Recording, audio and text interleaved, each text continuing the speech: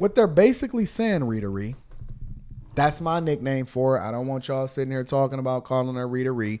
That's my nickname for it. I created this nickname a long time ago. What they're largely saying is that people are organizing these theft rings, going into the stores, stealing stuff, going online, creating e-commerce stores and businesses, or going to eBay or whatever like that and selling the stuff online.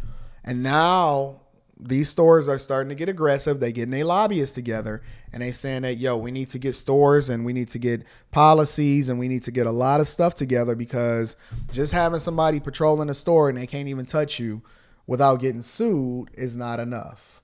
They creating these online e-commerce stores and they selling our stuff back to people at 50% of the price, and they running up the price that we got to charge in these stores. And Walgreens is tied, boss. Walgreens is tied, boss. Ben Jefferson says, I look forward to the future call, my brother. I'm looking forward to talking to you too, my friend. Walgreens is tied, boss. Walgreens said, y'all gonna have to stop stealing. You know that it's a lot of different cities such as San Francisco that's taken some really, really liberal policies to heart. And I want y'all to also vote in the poll, right? I put in the poll that would you or have you invested in GameStop? 26% said, yes, I'm a gambler.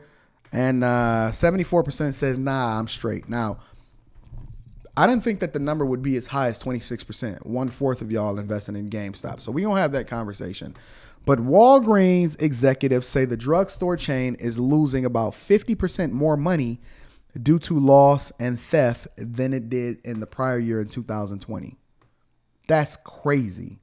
50% more money due to loss and theft, meaning that y'all are, what do you call that, a kleptomaniac? There's a lot of kleptomaniacs out here in the streets, stealing. So let me explore this article with you guys. Walgreens is saying that executives are saying that the drugstore is losing about 50% more money due to loss and theft than it did in the year prior. Okay. Walgreens lost more income to theft and damaged items in 2021 than it did in 2020 and is absorbing a 52% increase in shrink. Do y'all know what shrink is? I've worked in retail. So shrink is basically the loss that comes along with product either being removed or is stolen, or it might be damaged, so they have to throw it off.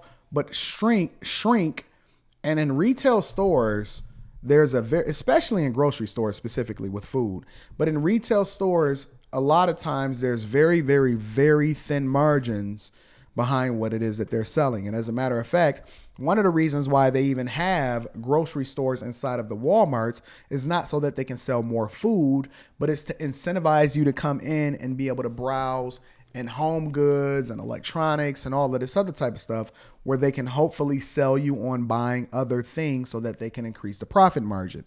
Grocery for a lot of these stores is not where the move is, but they need to do it in order to generate more traffic.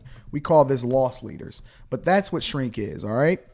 That's according to Walgreens Boots Alliance CFO James Kehoe. On a January 6th call with investors, he said that Walgreens shrink rate, or the loss of inventory attributed to theft, fraud, and damage, shout out to all of the scammers, is currently about 3.25%. The company's shrink rate had been a little over 2% 10 years ago. He said organized crime has played a part in driving up shrink 40 to 50% over the last 2 years. So y'all like to embrace all of these scammers. Y'all like to say stuff like, oh man, we don't care. The man has been taken from us for an extended period of time.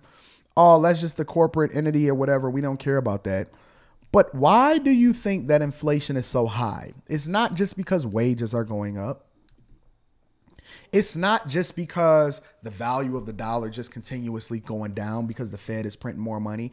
It's because these companies have to raise prices in order to hopefully make up for the losses that come along from you and your friends deciding to walk in there and pocket some stuff And all of these organized crime rings, when they run into Louis Vuitton and all of this other type of stuff, it continuously drives up the prices. They have to account for it. Somebody is going to pay for it.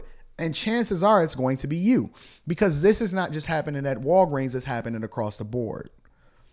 I often find it funny, right? And I was thinking about the riots and stuff when I read this article, and I was glossing over it a little bit.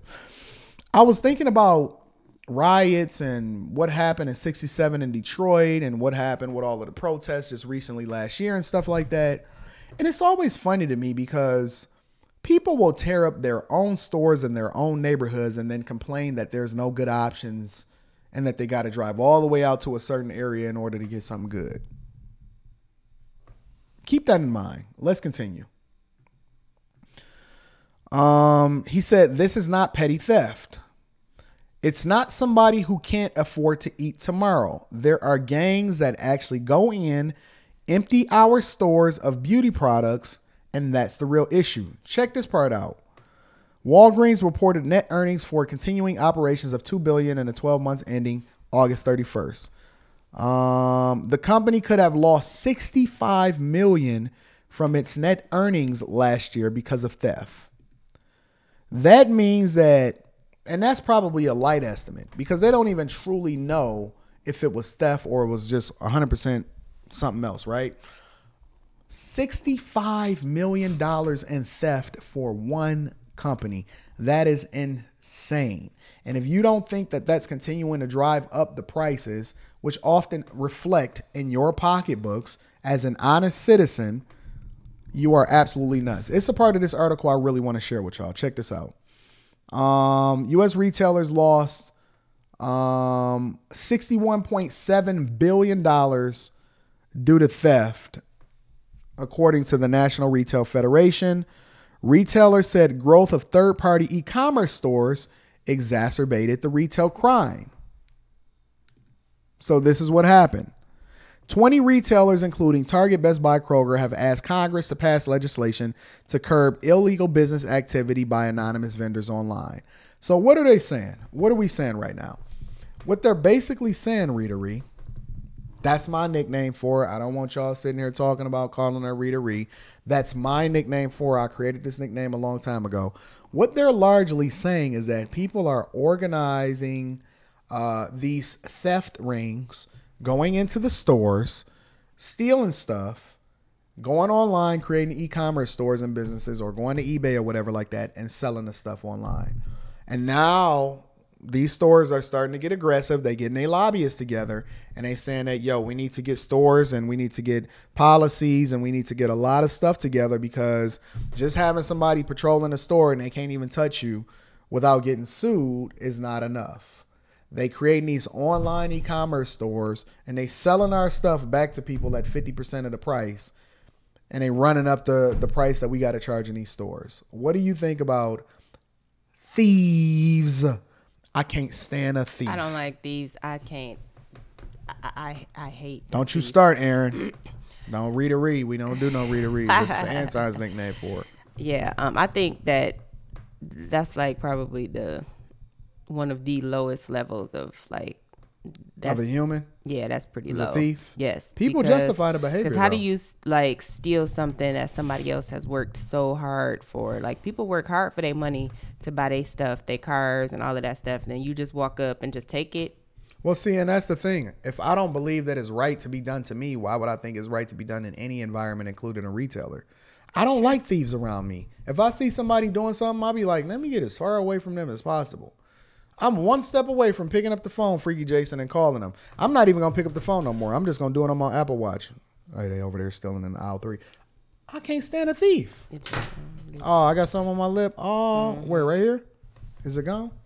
Clean me up, baby. Yeah. It's something white. Oh, man. I got the white lips? Yeah. Don't say it online. Let me go get the white lips together. No. It's good now. Let me make sure that I get my Vaseline on. See, now you got to do the show by yourself. Oh, brother. Hi, guys. So let me get through this article. No, I'm just joking. I'm just going to sit here and work or look at you guys and imagine that y'all are saying something back.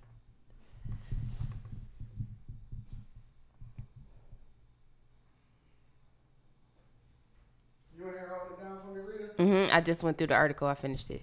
Already? Yeah. We ain't got nothing else to talk about. I don't believe you. No, I didn't. I don't believe you. Anton had to get the dry mouth out. Am I good? Honey. This, I don't know what that is. Am I good now? Yeah. I'm looking bad online? No. Are you just saying that to make me feel good? No, you look nice. All right, cool. All right, so we're going to continue with the article. All right, let's continue, ladies and gentlemen.